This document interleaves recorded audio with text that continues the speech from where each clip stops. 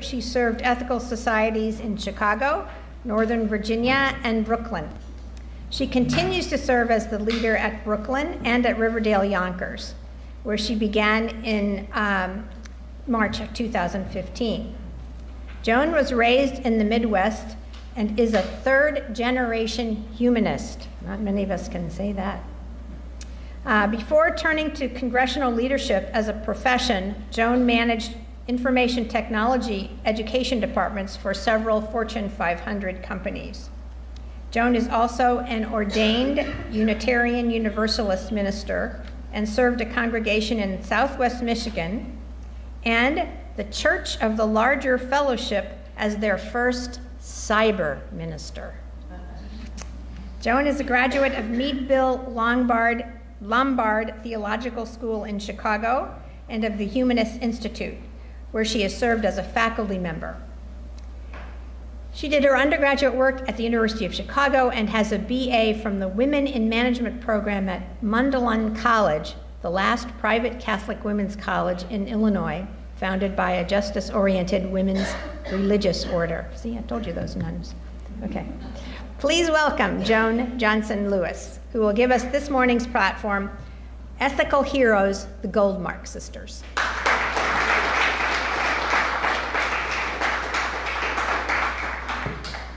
So I'm thinking we should do a quiz at the end of how many of the organizations mentioned in these first two categories in the back of your program I mentioned today.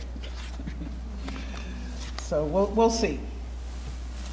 Now I'm using a new method of speaking which requires technology, so we're going to see how it works.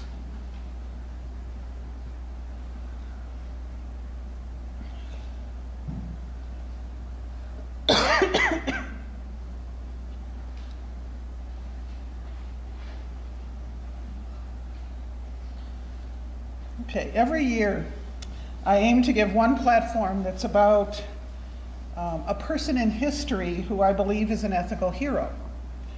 You know, ethical culture has no sacred scriptures or divine origin story.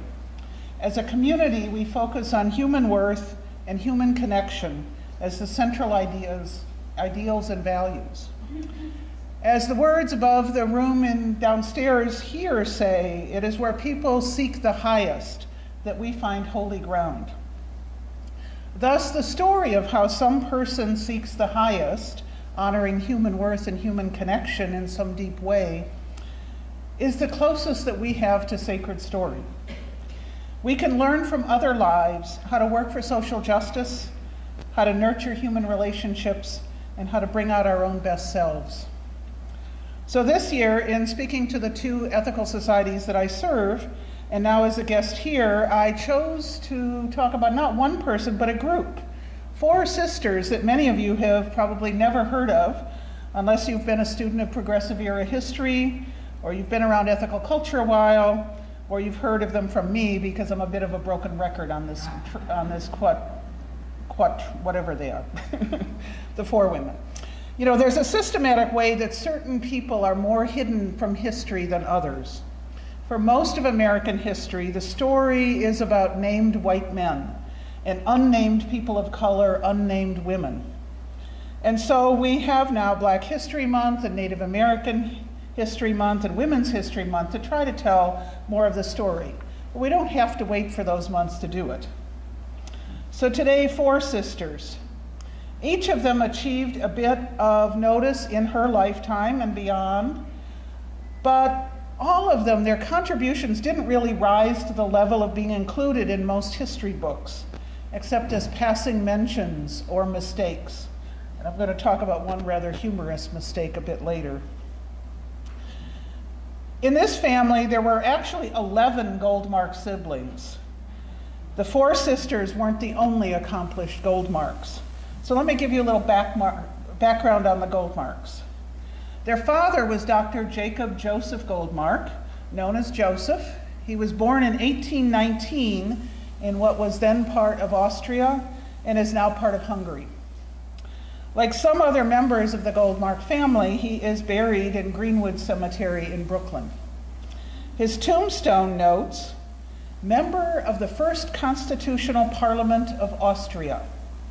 And then it has the quote, "One whose voice rouses nations." One whose voice rouses nations. Someone with that quote ought to be known to us. I'm curious, how many of you know Joseph Goldmark's history?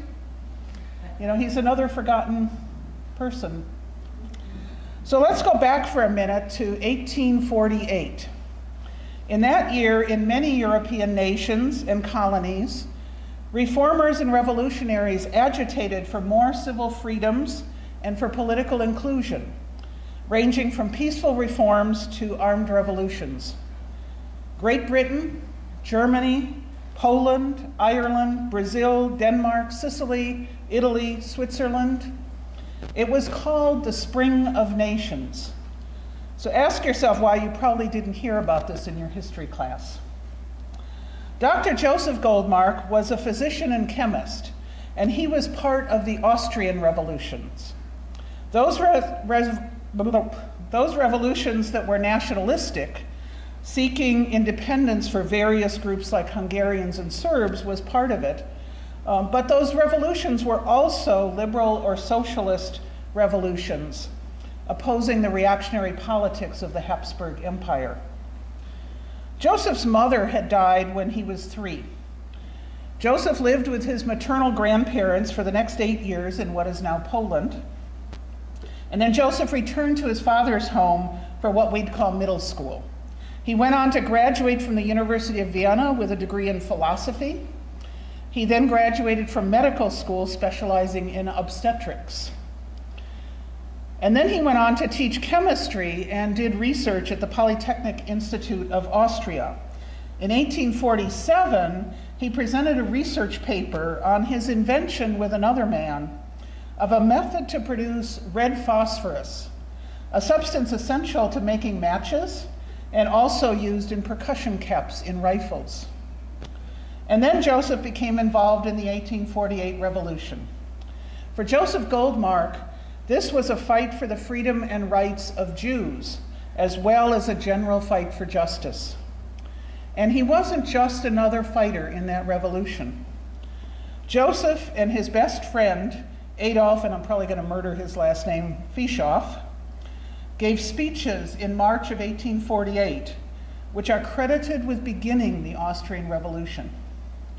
After Joseph gave that speech, he headed the student committee. He headed a student committee and then an organized military group of revolutionary students. And Joseph ended up with a seat in the new People's Parliament of Austria. And then the revolution was squelched quickly. The parliament was dissolved. Dr. Goldmark was among those sentenced to death for taking part in the revolution.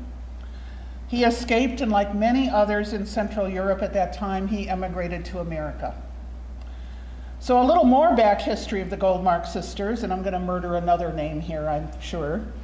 Another family that emigrated, fleeing after revolution and the ensuing repression, was the Wehle family from Prague, now in the Czech Republic, but then part of the Austrian Empire and part of the revolution.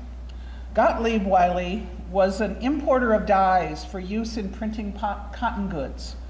In May of 1849, 26 members of that family left Hamburg for the United States. In America, their eldest daughter, Regina, married Joseph Goldmark. The family settled in Brooklyn, New York. Now remember that Dr. Joseph Goldmark, as a physician and chemist in his youth in Hungary, had with another man discovered red phosphorus.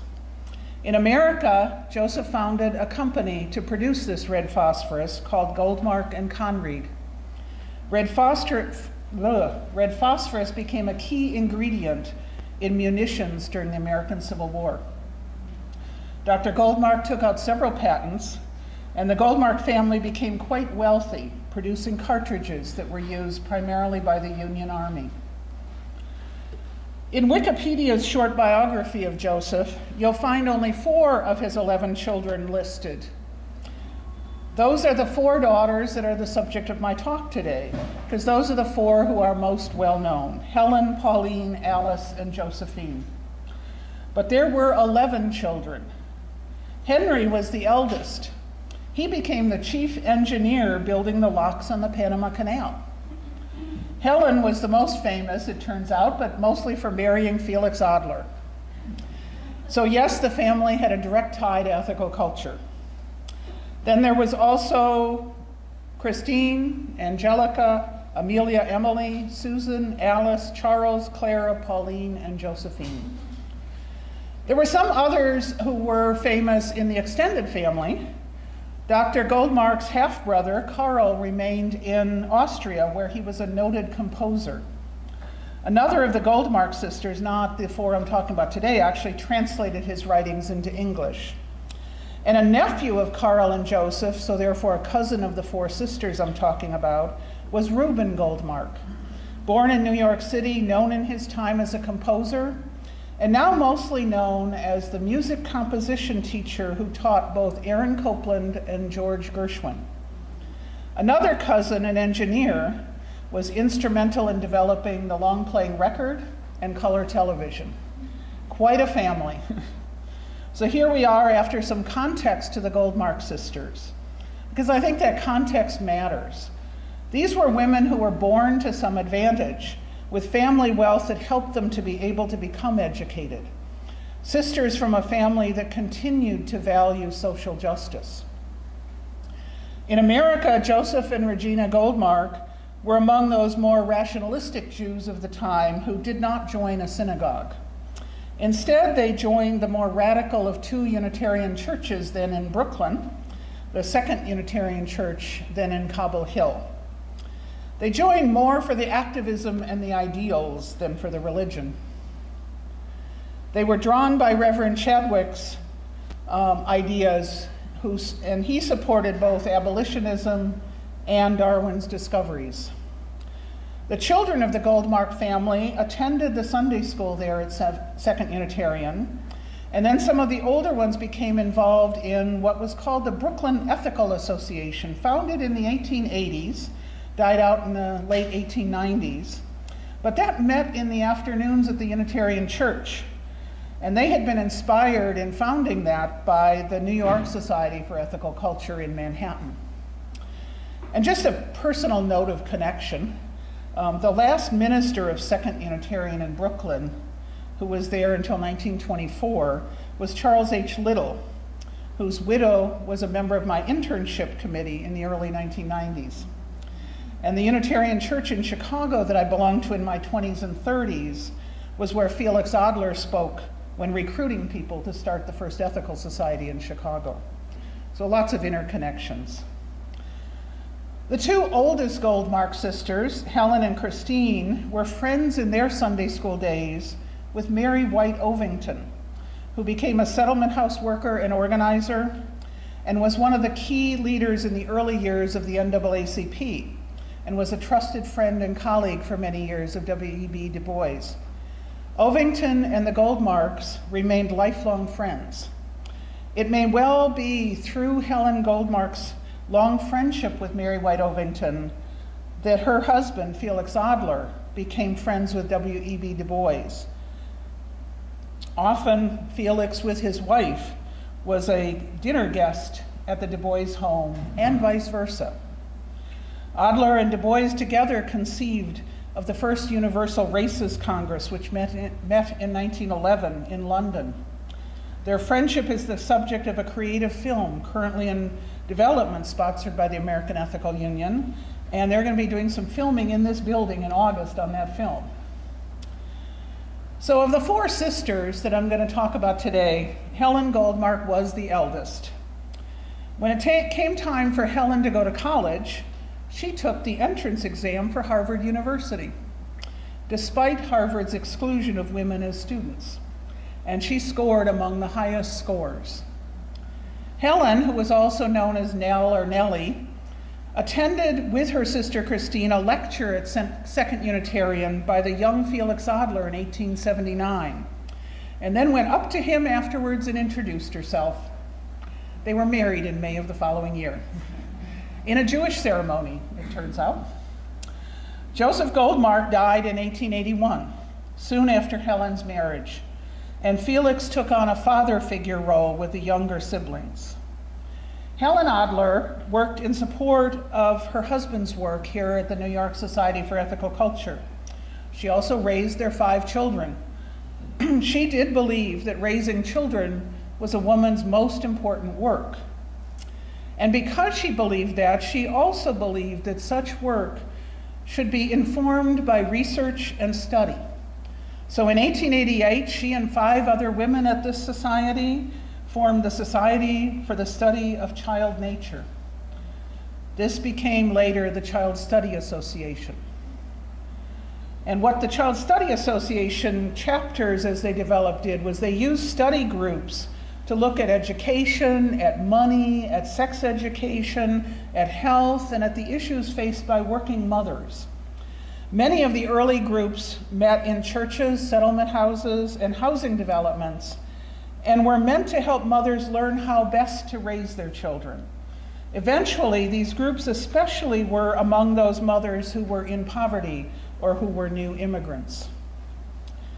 Helen also wrote articles for The Standard, which was then the Ethical Culture Movement's magazine, and she volunteered with the new Visiting Nurses Service, an organization strongly supported by Felix Adler and involving another member of the Ethical Society, Lillian Wald. Mrs. Felix Adler, which is how Helen consistently referred to herself in public, worked at one point with a physician in New York City to develop ways to bottle milk more safely, and thus significantly cut the infant death rate in the city for children of working mothers. She often did research for her husband's projects, and we know from his letters that he often ran his platform lectures past her first for comments and editing. She was hostess for the many parties where they entertained guests. Now, although to the embarrassment of many of us in the ethical movement, Felix Adler adamantly opposed women's suffrage, Mrs. Adler supported women getting the vote. And she had many friends who were leaders in that suffrage movement.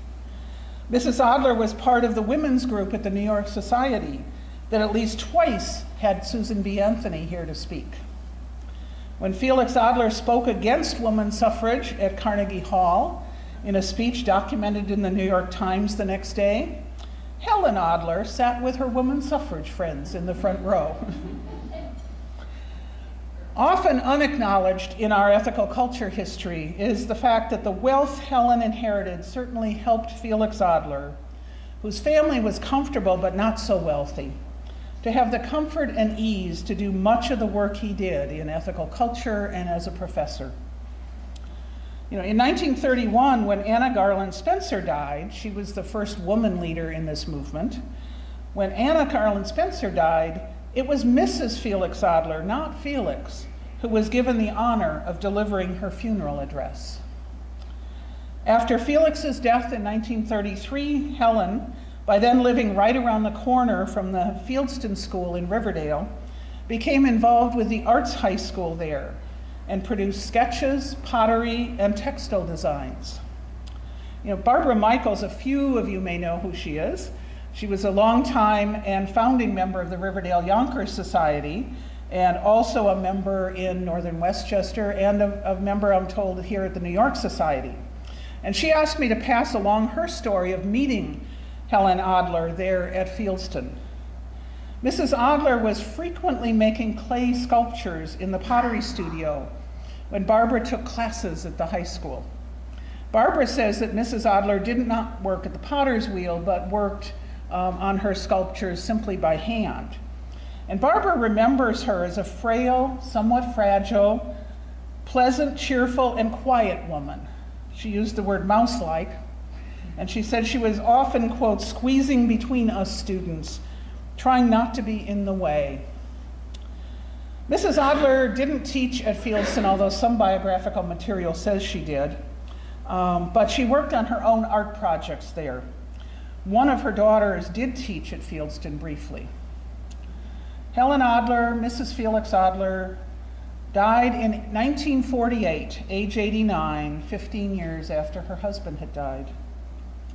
Now, Helen Goldmark's sister Alice was younger by 7 years, and there were several children born in between. Another connection of the Goldmark family that's now important to mention, the Goldmark sisters' mother, Regina, was a cousin of Louis Brandeis's mother. So the Goldmark sisters were second cousins of Louis Brandeis. They had known each other from childhood, though the Brandeis family lived in Kentucky.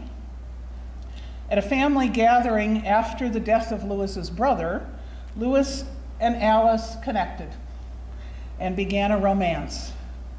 They married in 1891 at the Goldmark home. Felix Adler performed the ceremony. Alice also supported her husband through his career. Her health was often frail, and she was known by friends for frugally managing the family's finances. They lived in Boston, with eventually a summer home in Dedham. Brandeis, you may know, was a leading figure in the progressive movement. A lawyer, he used his profession for social change and reform. He worked to oppose J.P. Morgan's takeover of the New England railroads. He took several cases in support of the early conservation movement. And he worked often for the rights of working people and the poor and against political corruption. He opposed monopolies and big corporations. One of his quotes about such concentration was that it was, quote, neither inevitable nor desirable. In 1908, Brandeis took on a case representing the state of Oregon, which had passed a law limiting the hours that women could work. This was a protection law that challenged the prevailing legal attitude that states could not interfere in what was seen as the freedom of corporations and employers to contract with employees and establish whatever working conditions the employers wanted. And I'm going to come back to that case in a little bit. But back to Alice, Mrs. Brandeis. She was also active with settlement houses.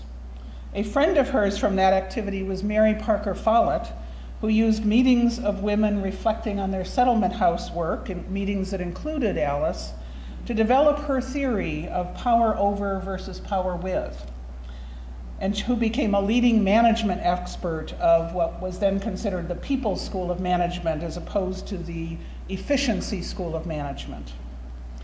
After her husband became a Supreme Court justice and they moved to Washington, D.C., Alice Goldmark Brandeis hosted many gatherings for liberal and radical politicians. She took part in the campaign defending anarchists Sacco and Vanzetti. She actively campaigned for Robert La Follette as a third-party progressive candidate in 1924. As World War II approached, she was a public critic of American policy towards Jews and Palestine. So Alice, like her older sister Helen, was primarily a supporter of her husband, but she also became involved in projects and activism of her own. Now, Pauline and Josephine were the two youngest of the 11 Goldmark siblings. 10 and 13 when their father died. Felix Adler actually was their father figure through most of their childhood. Neither Pauline nor Josephine ever married. Both of them became part of the larger progressive movement. Both became associated with the National Consumers League, or NCL, which at its inception fought for both consumer and worker rights, and especially for the rights of working women. It was associated with the movement to establish a 10-hour day for workers and to establish minimum wages, both of which were actually attacks on the prevailing attitude of the Supreme Court that any interference with corporations and their contracts with employees was unconstitutional. The League worked for regulation of child labor as well, and Felix Adler, who was Helen's husband, served as the first president of the National Child Labor Committee, which was also supported by the National Consumers League. You know, the strategy of the time to get progressive legislation around work passed, and especially to get a shorter workday and minimum wage in the face of court oppression, was to begin to work for those reforms for children and women first.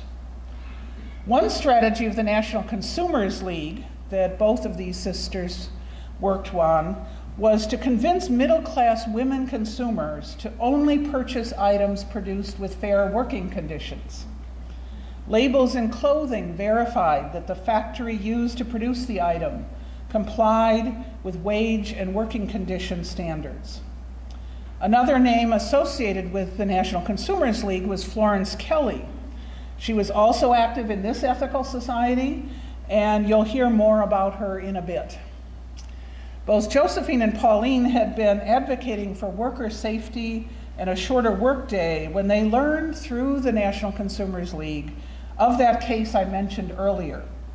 Oregon had established a 10-hour workday for women, and the corporations took it to court. Corporations sued to prevent the law going into effect. The case was on its way to the Supreme Court as Muller versus Oregon. Josephine and Pauline convinced their brother-in-law, Louis Brandeis, to take the case. And then Louis asked the two of them to do research for him. The work that they did created part of that legal brief, which many now know in legal history as the Brandeis brief. Although Louis wrote 3 pages of legal citations defending the Oregon law, and the Goldmark sisters wrote over 100 pages of citations to research and data about the effect of long working hours on women and especially on mothers. Brandeis and his sisters-in-law in this case actually prevailed. It was the first Supreme Court decision that accepted social, historical, and scientific data in addition to legal citations, and was thus a landmark decision for that reason. That laid the groundwork for later cases that also used social history, such as Brown versus Board of Education and Roe v. Wade. Muller versus Oregon was also a landmark decision for affirming the state of Oregon's right to limit working hours and thus limit corporate power. The role of the Goldmark sisters, Pauline and Josephine, was so substantial in that brief that one of the reference books on legal decisions that describes the case refers to Josephine as Justice Goldmark. Both Pauline and Josephine made their mark in social justice work primarily as solid researchers. Pauline became Associate Director of the Bureau of Social Research of the New York School of Philanthropy, and that School of Philanthropy is now known as the Columbia University School of Social Work. She also served on the New York State Department of Labor's Industrial Board, managing enforcement of labor laws, as well as researching to see what new laws might be justified. In 1911, when the Triangle Shirtwaist Factory fire took the lives of many people, most of them women and immigrants, Pauline Goldmark was on the investigating commission and wrote 2 of the reports which led to legal reforms of factory conditions. Pauline worked for the U.S. Railroad Administration, supervising over 100,000 women workers. She worked for several other organizations as well, researching issues of health related to working women. Now, Pauline was also a confidant and friend of William James and a frequent correspondent of his. From those letters, we learned that a young Pauline was a hiker who loved the out of doors. She met William James, who was summering in the Adirondacks when she was 24. He was 54 and married. He seems to have developed what's referred to in all the literature as a chaste romantic friendship with Pauline, documented in several biographies of James from 2006 and 2007.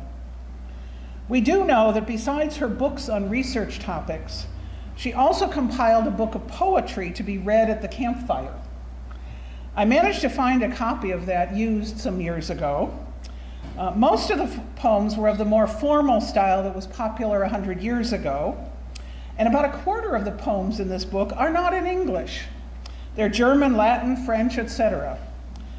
I imagine that those poems were likely read around the campfires in the summer on vacations with the Goldmarks, with Felix Adler and Louis Brandeis often in attendance, and sometimes William James and Florence Kelley there as well. And that brings me to Josephine Goldmark, who I admit is my favorite of the sisters to learn about. She graduated from Bryn Mawr. By the time she grew up, women's colleges were much easier to get into than with Helen's time. And she then went to volunteer with the National Consumers League. She, like her sister Pauline, was mainly a researcher, writing technical studies about labor laws, child labor laws, women's health and safety in the workplace. She was, as I mentioned, one of the key researchers and writers of the Brandeis Brief, a turning point in American legal history. Josephine was also part of the investigation of the Triangle Shirtwaist Factory fire and followed her sister Pauline in heading up the women's service section of the U.S. Railroad Administration, where they were responsible for 100,000 working women.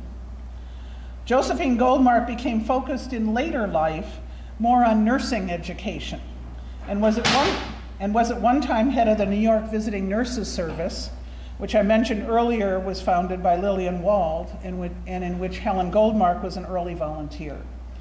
Josephine's nursing research affected the curriculum of nursing schools of the time.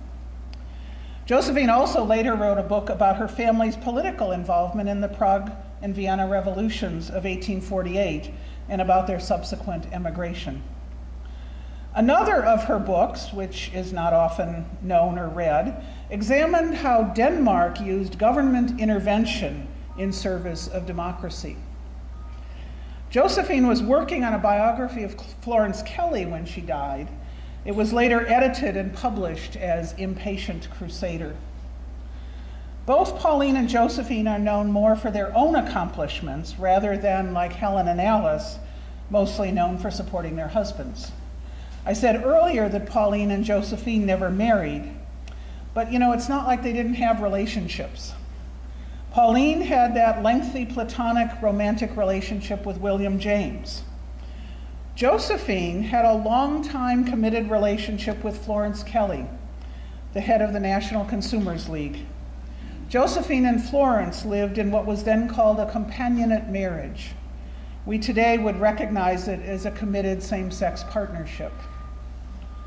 So there you have the four sisters, two who were crucially important in legal history, all four of whom were involved in social justice work and particularly in trying to apply research methods to make for better social reforms and social justice. All were part of the larger circle, working for progressive reforms, from labor rights to racial justice. All four supported extending the vote to women and were willing to be publicly identified with that stand, even though one of them had a husband who was quite publicly opposed.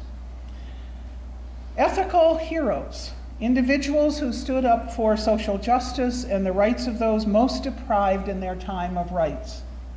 And individuals who also remind us of the power of human connection to fuel the work of social justice and personal ethics. Their sisterhood helped empower them, and their family history and relationships and friendships connected them to struggles beyond their own, reminding us of how interconnected all these struggles were. They were women of their time, struggling for human dignity for all in the ways that they had access to struggle in.